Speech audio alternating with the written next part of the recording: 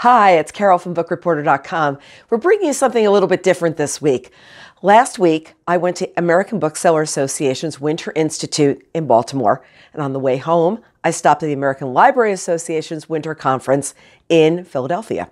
And as I was doing these two events, I got an idea of why don't we just go over and have a couple of authors speak with us and share what their books are about. Just hold up their book, name, title, and a little bit about what the book's about. So I'm very happy to share that we have 13 authors that we're bringing you in this format today. It's a little bit different, not our typical Book Reporter Talks To. It's really they talk at us.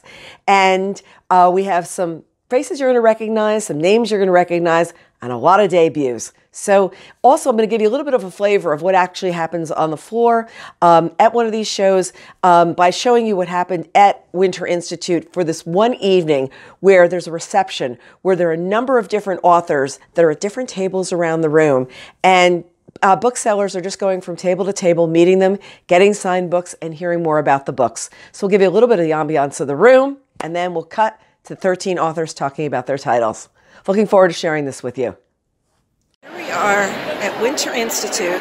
This is one of the big evenings where everybody just walks around and goes and meets authors. It's the author reception. They're all signing books and people are just milling around. Booksellers are online to meet authors, get their books signed. And here's a little panorama of the room right now. So you can just see the excitement that's sort of building.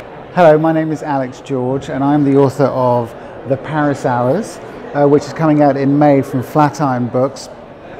This is a book that is set in Paris during a very hot summer of 1927.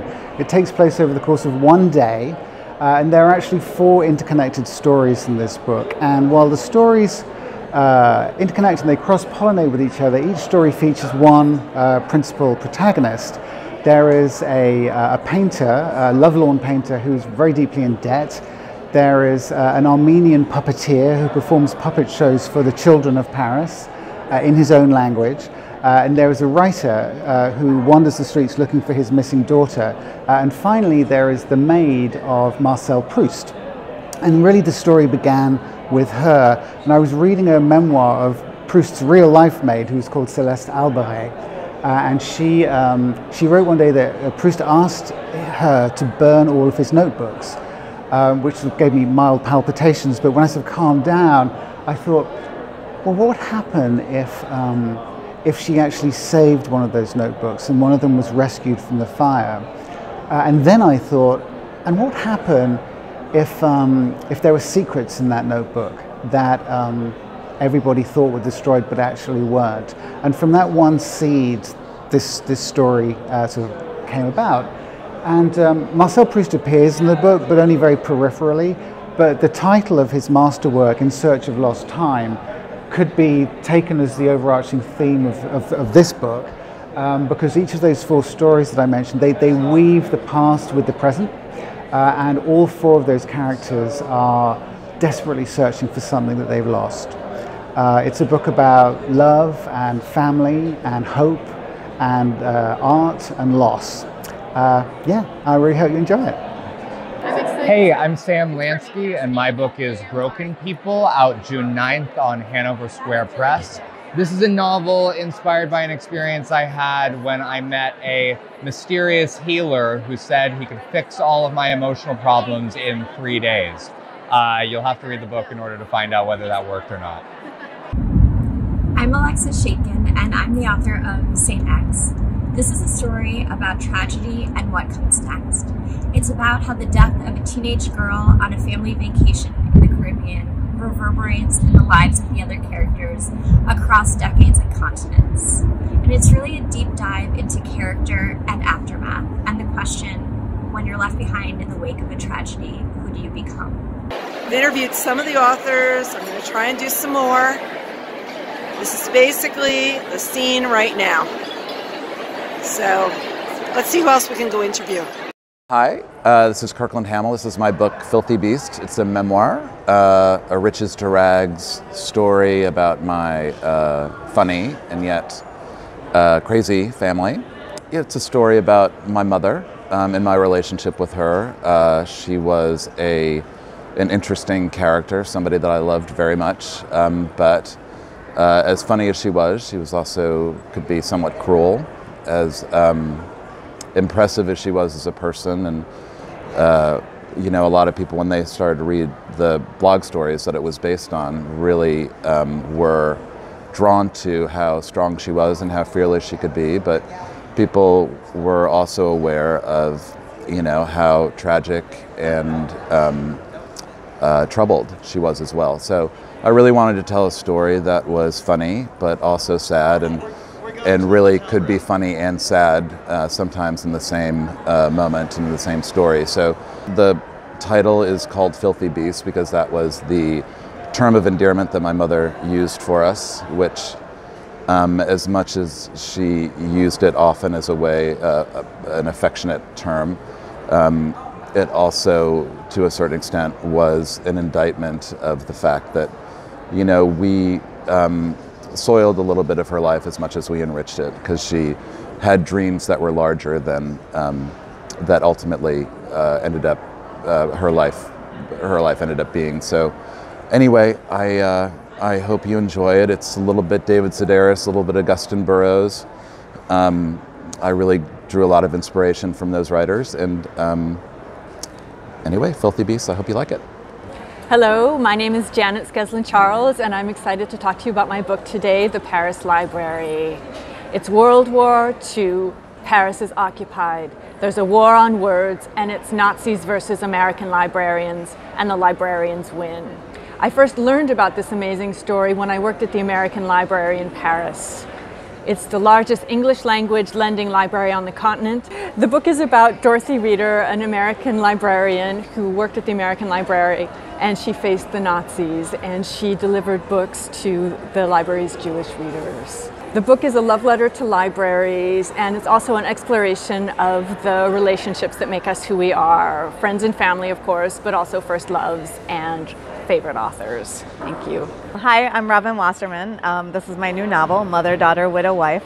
It's a book about a woman who's found on a bus in Philadelphia with no memory of who she is or how she got there. And she's diagnosed with being in a fugue state, which is just a form of temporary amnesia that has no physical cause, and usually when it lifts you have no memory of what happened during the fugue state. I really wanted to write a book about amnesia that was a story not about finding out about the past, but about building a new life from scratch and trying to figure out who you would be if you had no memories and no baggage and no obligations. And for me, this is both a chance to kind of explore the science of memory and the history of psychology and the question of how classically men have made knowledge on women's bodies. Also a chance to just kind of think through the question of what roles society kind of assigns to women and allows for women, and who women might be able to be if they were operating in a space where they had nothing to tether them to the obligations and responsibilities of their lives, and sort of the possibilities and terrors of that. So yeah, I hope that sounds interesting, and if you read it, I hope you enjoy it. Thanks. I'm Allie Frank. And I'm Asha Yeomans. And we are longtime educators who are super excited to introduce you to our debut novel, Tiny Imperfections, on May 5th. Tiny Imperfections is a satirical novel of women's fiction about a multi-generational family of women, all set against the backdrop of San Francisco's most prestigious private school. The book addresses race, single parenting, and dating at 40. And come on, Asha, it is also funny, because you know what, when it comes to kindergarten, and it comes to kids, and it comes to parents, it is all hilarious. And all fair in Love and Admissions. Hi, my name's Anna Solomon. This is my novel, The Book of V. It is about three very different women: a Brooklyn mother of two in 2016, a senator's wife in 1970s Washington, D.C., and Queen Esther from the Bible in ancient Persia. And the book weaves their lives together until the point when their stories converge and collide in the present day. It's about how women's lives and choices have and haven't changed over thousands of years. I'm Cara Black. I'm at the Winter Institute for the Booksellers in America.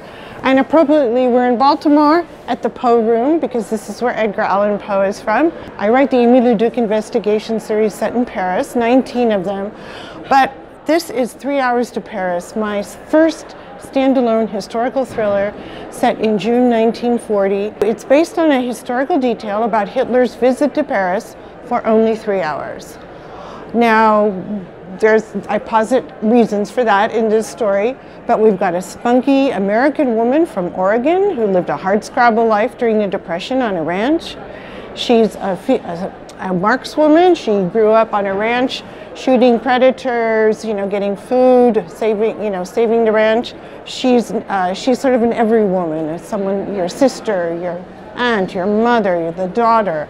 And she suffers a tragedy at the beginning of World War II and loses her family, her husband, and her baby, and has a vendetta against the Germans for what happened, and uses her skills to fight the enemy. I'm sort of obsessed by World War II, and doing my research during 20 years of writing Aimé books, I would always hear these nuggets, these historical facts, and talk to resistants who were still alive about what they had gone through in Paris. There's so many stories, so little is come out, and these people are not the generation to talk about the heroic things they've done. And so I just needed to write about that. Hi, my name is Julie Clark. My book, The Last Flight, is about two women who are desperate to escape their lives, and so they trade plane tickets. One woman going to Oakland, the other woman going to Puerto Rico. When my main character, Claire, gets off the plane in Oakland, she realizes that the Puerto Rico plane crashed. She's stuck in Oakland. She has no identity. She has no money. The only thing she has is the other woman's purse. And so she decides to assume that woman's identity. But what she doesn't know is that that woman has secrets. She was not honest about who she was, and there are people in Oakland who have noticed she's gone missing. My name is Becky Mandelbaum, and I'm the author of The Bright Side Sanctuary for Animals, and it's coming out in August of 2020. And I started writing this book after volunteering on an animal sanctuary when I was maybe 20 years old, and it was a really beautiful sanctuary. There were a ton of animals, but the woman who ran it was way in over her head. She had hundreds of dogs, and they roamed her property, and she had so clearly dedicated everything in her life to them. And so while I was there, I was just wondering what her life would look like if she had a daughter.